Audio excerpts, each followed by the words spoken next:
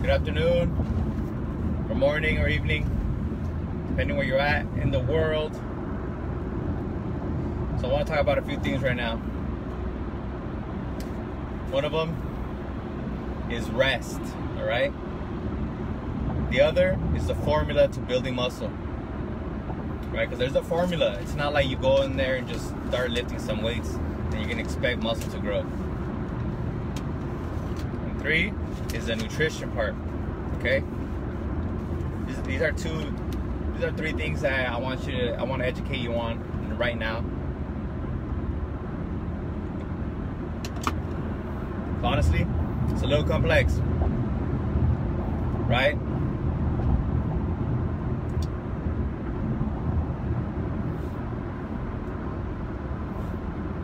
So, rest.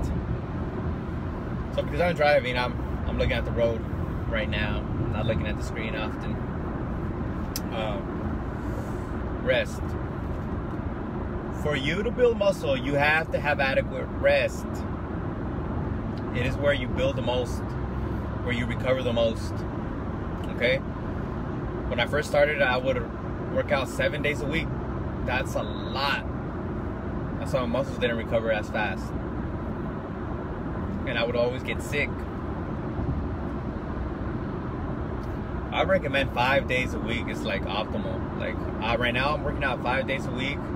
I've tried 4. But 5 days I feel great. You know, my rest days I do some HIIT cardio. My energy is high, my concentration is high, my libido is high.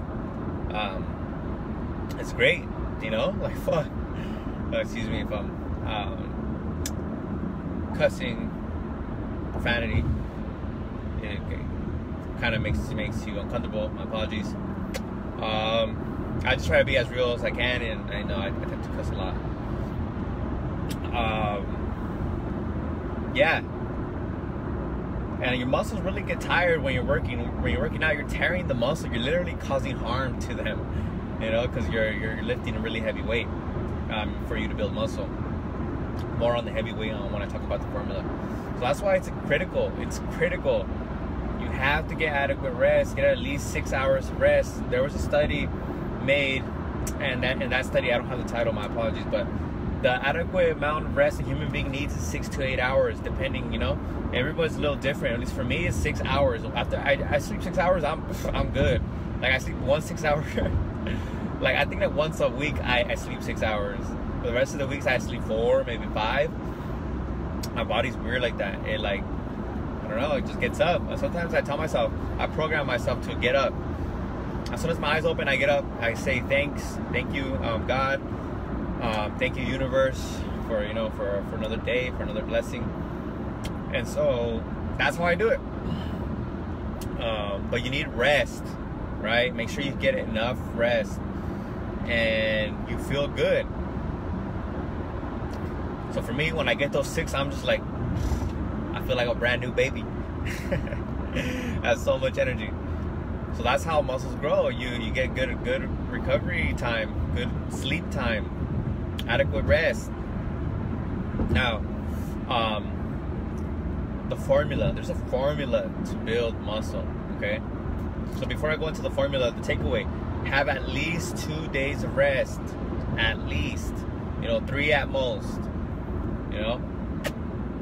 Why? The benefits, you recover and you build muscle.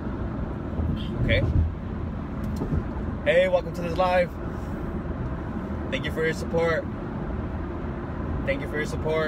I appreciate you for being on my live. I'm talking about rest, why it's important to rest when working out and lifting weights, right?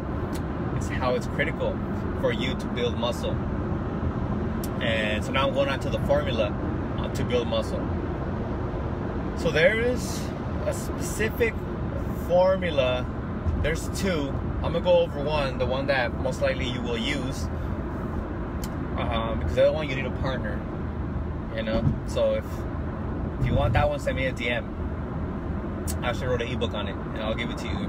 If you're listening to this, you want my muscle building secrets. That's why I named it Muscle Building Secrets. You want that book? Send me a DM.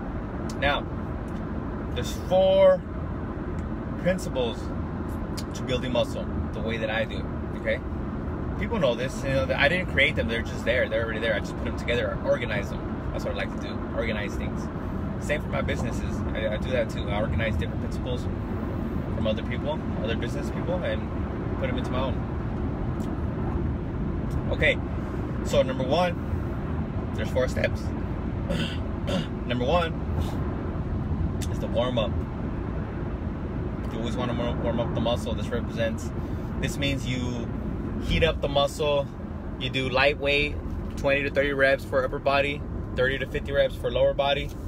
Make sure that you start getting a burning, a fire sensation in the body, okay?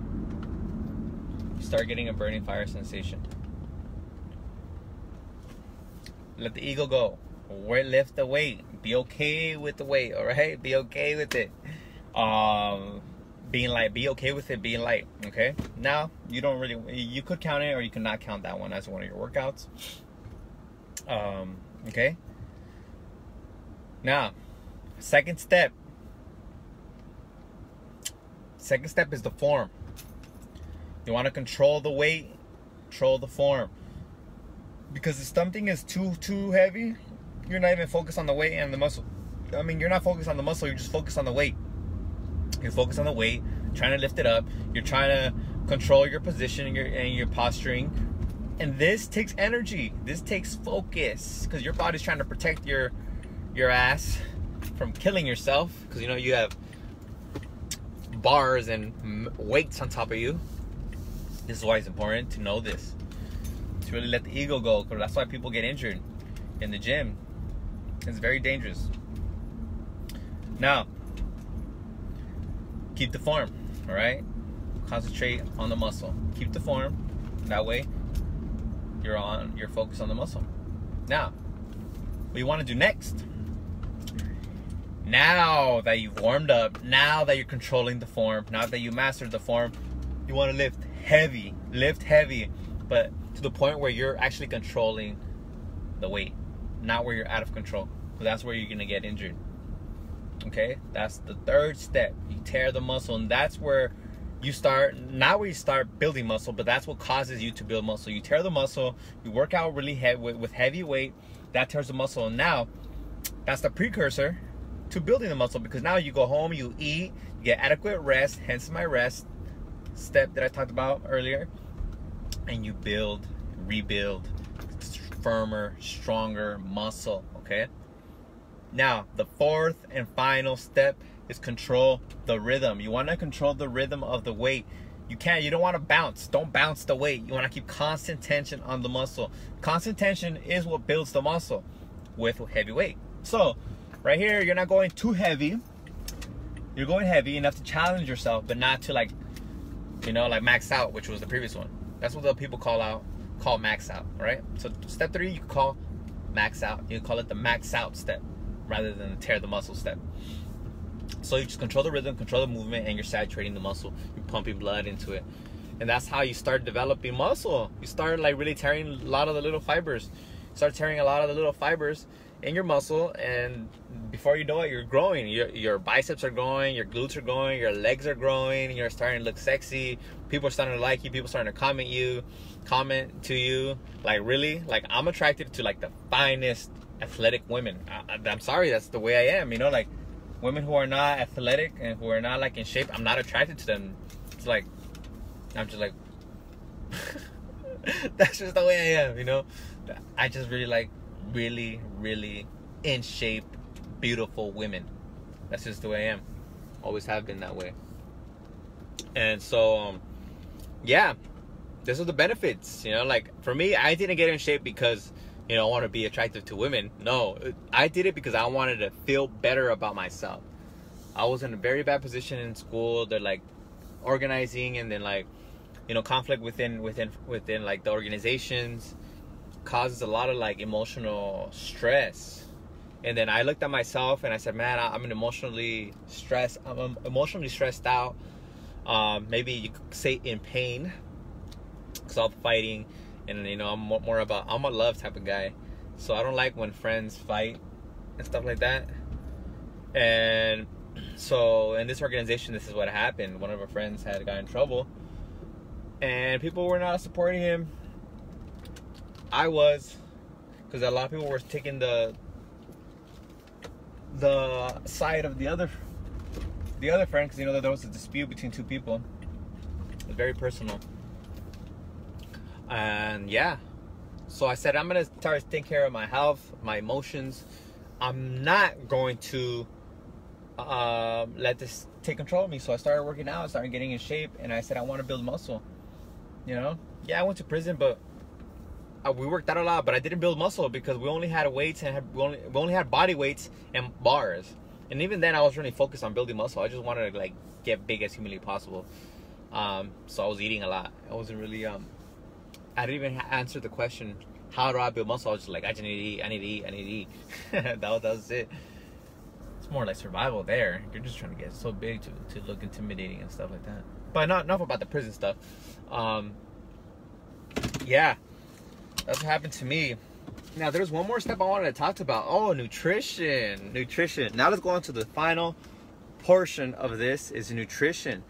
You really want to eat enough protein, have high levels of protein. Say if you weigh 100, let's say you weigh 140 pounds, all right? You weigh 140 pounds. If you're trying to build muscle, you need a minimum 140, so I recommend you eat 160.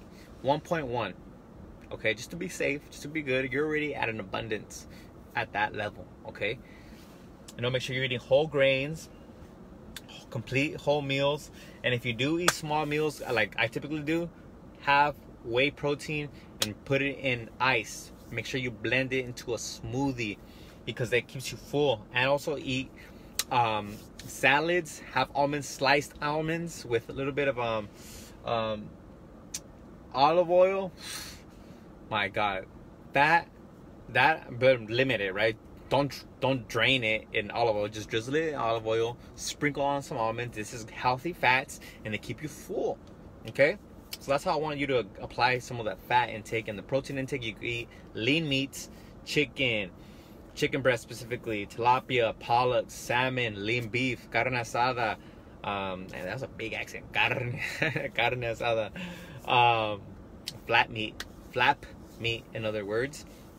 Lean pork, if that's something you like and it works for you. It works for me. I like it. But I'd rather you just eat pollock because it's lean, less calories. I don't have to worry about the fat too much. Yeah, and also you want to have a cheat meal once a week. Have a cheat meal. Trust me, it helps. Psychologically, and your body tells you, if you're eating at a certain amount of calories every single day, and then you get a surplus of calories, you'll actually burn fat because your body says, hey, bro, hey, girl, we have a lot of calories if we want them. So let's start burning some of this fat because we're good. We don't got to be reserving it. Your body wants to protect you. But if it knows that you have a lot of food around you, and you're not stressed out, say because you're maintaining a certain amount of calories all the time and you're happy, those little spikes just say, hey, burn fat. Yeah, that's how it works. So I hope this helped you. These are the tips that I would have wished somebody would have told me. And yeah, you really want to watch what you eat, know what calories and macros are coming in, know that you're eating enough protein, and track it. Because if you're not tracking, you don't know how much you have. Okay, you want to be certain that you have enough protein, and therefore you build the muscle, you stay toned, and you start looking great, you start being in shape. Okay. Even if you don't work out, you need to have enough protein because your body rebuilds all the time. And protein is the building block. Without the brick or the building block, you can't build a house. So you don't have the brick, the house doesn't go up. Okay? Have enough protein. Thank you for supporting. Thank you for being on this live. I know you're watching right now. Someone right here, comment below so I know who you are. But other than that, I hope you like this episode, this podcast, this video. They'll be here, so come back, take the notes and apply it. And if you want to join my virtual program that teaches you how to do this specifically step by step, click the link below and sign up, and I'll talk to you soon. Okay, have a great day. Bye. And muscles, yeah.